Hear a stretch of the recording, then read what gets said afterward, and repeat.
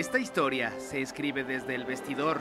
Jocelyn Arroyo y su padre Willy Baldo se preparan porque en 30 minutos tienen la pelea de campeonato mundial con la que ella soñó desde niña y por la cual quiso ser boxeadora. Eso siempre fue su primer regaño cuando no quería hacer las tareas o algo, pues era el regaño de que ya no la quería ver en el gimnasio de box.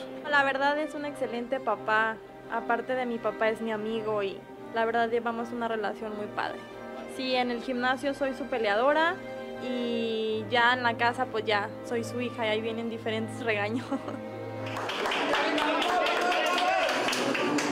Padre e hija caminan por el túnel sin saber que se viene la pelea más dura de toda su carrera.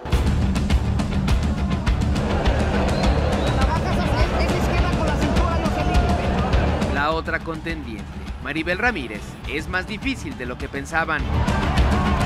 Haces todo, Jocelyn, para quitártela de encima, pero por más que intentas no puedes hacerlo. En la esquina, la cara de tu padre lo dice todo. Al final los jueces te dan la victoria por decisión mayoritaria.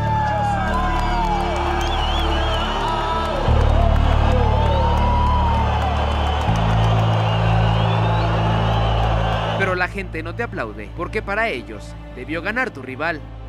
Los boxeadores se retiran por lo mismo, de que es una injusticia.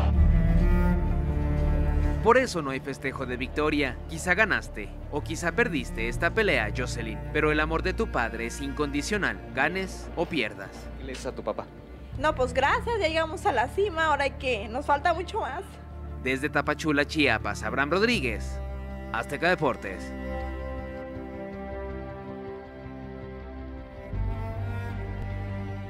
Maribel "La Pantera" Ramírez anunció que exigirá la revancha porque los jueces tuvieron decisiones divididas, a pesar de que siempre marcó la diferencia, beneficiándose a Jocelyn Arroyo.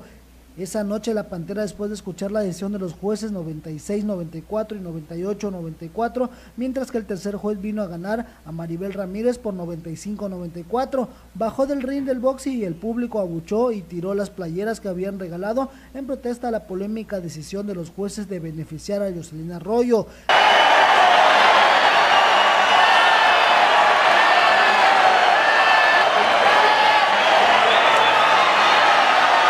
Muchas gracias a todos Chiapas. ¡Eres campeona, Pantera! Ay, no sé qué decir. Solamente quiero darles las gracias y quiero decirles que, bueno, es una injusticia, ya no sé ni qué hacer. Llevan 2 veces que me la roban, quiero una revancha directa. Alejandro Mendoza, representante del grupo Mendoza, dio a conocer que después de la golpiza que le propinó la Pantera a Jocelyn Arroyo, quien salió con hemorragias, la decisión de los jueces no era la correcta. Subrayó que en próximas fechas tratarán de hablar con el promotor para tener una revancha directa. Un robo descarado, no puede ser posible que después de la golpiza que la Pantera le dio a Jacqueline Tobey le haya dado el triunfo, salió más golpeada, metió los mejores golpes, tanto en combinaciones como en golpeo, siempre fue hacia adelante buscando la pelea, buscando ser campeona, buscábamos el campeonato mundial y creo que está demostrado puesto que toda la gente se dio cuenta y abuchearon lo que es a Jocelyn.